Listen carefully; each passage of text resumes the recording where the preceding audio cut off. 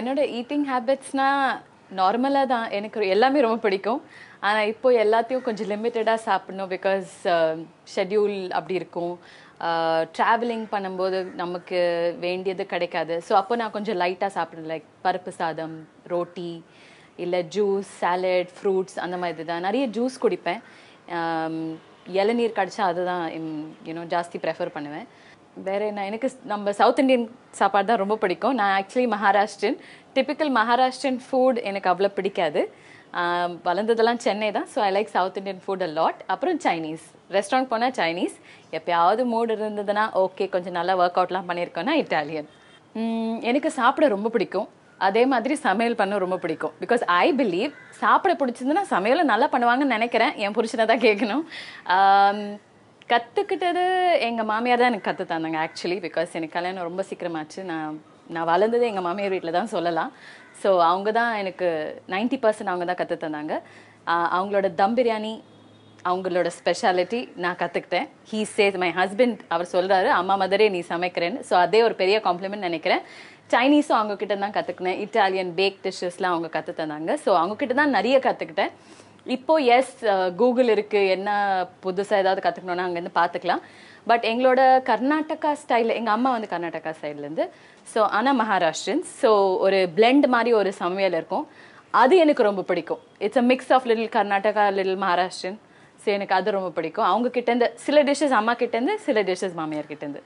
So வீட்டில் நான் சமைப்பேன், நிறைய சமைப்பேன். நான் இப்படி டிவியில் சொன்னால் நீங்கள் நம்புவீங்களா இல்லையான்னு தெரியாது.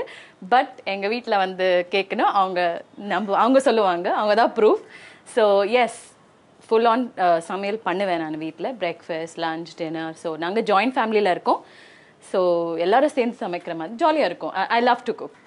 கோஸ்டார்ஸ் எல்லோரும் நிறைய பேர் வீட்டிலேருந்து சாப்பாடு கொண்டு வருவாங்க. நான் மோஸ்ட்லி ஸ்நாக்ஸ் தான் கொண்டுட்டு போவேன். ஏதாவது ஹெல்தி ஸ்வீட்ஸ் பண்ணுவேன், இல்லை ஹெல்தி ஸ்நாக்ஸ் வீட்டில் பண்ணுறது, அது நான் எடுத்துகிட்டு போவேன்.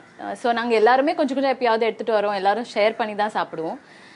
இல்லை யாராவது ரொம்ப பசிச்சு எடுத்ததுன்னா அவங்க வெளியிலேருந்து ஸ்நாக்ஸ் வாங்குவாங்க, எல்லாருக்கும் வாங்குவாங்க. ஸோ சாப்பாடு விஷயத்தில் எல்லாமே சாப்பிடுவேன். I love to eat basically.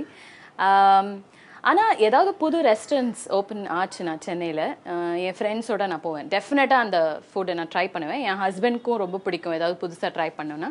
So ஹஸ்பண்டோட இல்லைனா ஃப்ரெண்ட்ஸோட டெஃபினட்டாக ஏதாவது புது இடம் ஓப்பன் ஆச்சுன்னா அங்கே போய் சாப்பிட்டே தான் ஆகணும். அதுதான். வெளிநாட்டு ட்ராவல் பண்ணது கம்மி தான். எல்லாம் நம்ம இந்தியா பக்கத்தில் தான். ஸோ டிஸ்டிங்க்டாக ஞாபகம் பண்ணணுன்னா, சிங்கப்பூரில் நான் சாப்பிட்ட மலேசியன் ஃபுட். மலேசியாவில் ஐ ஹேட் சம்திங் கால் முர்த்தபக்.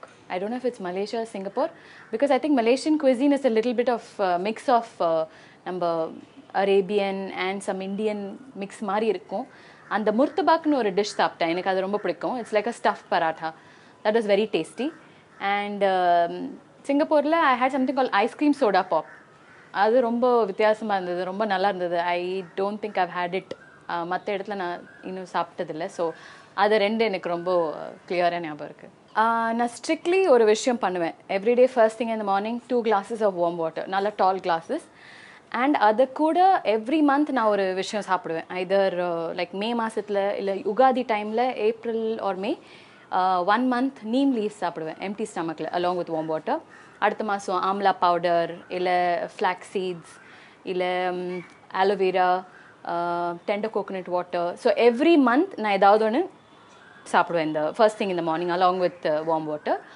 அது தவிர இப்போ கொஞ்சம் டயட் கான்ஷியஸ் சாப்பிடணுன்னா எனக்கு ரொம்ப பிடிக்கும். எக்ஸசைஸும் பண்ணுவேன். அது தவிர கூட இன்னும் நம்ம வெயிட் போட சான்சஸ் இருக்குது. ஸோ எவ்ரி மந்த் நான் ஏதாவது ஒன்று விட்டு கொடுப்பேன். லைக் இந்த மாதம் ரைஸ் சாப்பிடக்கூடாது, இந்த மாதம் ஸ்வீட் சாப்பிடக்கூடாது, இந்த மாதம் ஃப்ரைட் ஃபுட் சாப்பிடக்கூடாது, நான்வெஜ் சாப்பிடக்கூடாது, அப்படி இல்லை ராத்திரி வெறும் ஃப்ரூட் சாப்பிடணும், இல்லை சாலட் சாப்பிடணும். அந்த மாதிரி மாதம் ஏதாவது ஒன்று டயட் மாதிரி ஃபாலோ பண்ணுவேன். ஸோ அது தவிர எல்லாத்தையும் சாப்பிடுவேன். 90% நான் ஃபிஸி ட்ரிங்க்ஸ் அவாய்ட் பண்ணுவேன். எனக்கு அவ்வளோ அது பிடிக்காது எனக்கு அது. And also health conscious. So எனக்கு நார்மலி ஃப்ரூட் ஜூஸ் சாப்பிடுவேன். அதில் நம்ம சம்மர் சீசனில் ஸ்பெஷாலிட்டி என்னென்னா, நம்ம இந்த பண்ண நான் இன்றைக்கி செஞ்சு காட்டினது இட்ஸ் ரொம்ப ஹெல்த்தியும், வீட்டில் பண்ணுறதும் ரொம்ப சிம்பிள். அண்ட் இட்ஸ் ஈஸிலி அதை மிக்ஸ் பண்ணி ஒரு தண்ணியில் மிக்ஸ் பண்ணி அது சாப்பிட்டா இட்ஸ் டன். அண்ட் பேசிக்லி அது ஹெல்த்துக்கு ரொம்ப நல்லது. இந்த வெதருக்கு இதுதான் பெஸ்ட் ட்ரிங்க். அண்ட் எனக்கு ரொம்ப ரொம்ப பிடிச்சது. ஸோ யா, ப்ளீஸ் உங்கள் வீட்லேயும் செஞ்சு பாருங்கள், டெஃபினட்டாக டேஸ்டியாக இருக்கும். அண்ட் இந்த நிகழ்ச்சியில் கலந்ததுக்கு எனக்கு ரொம்ப ரொம்ப சந்தோஷம். சக்தி மசாலா செம டேஸ்ட், ஆம்பனாவும் செம டேஸ்ட், செஞ்சு பாருங்கள்.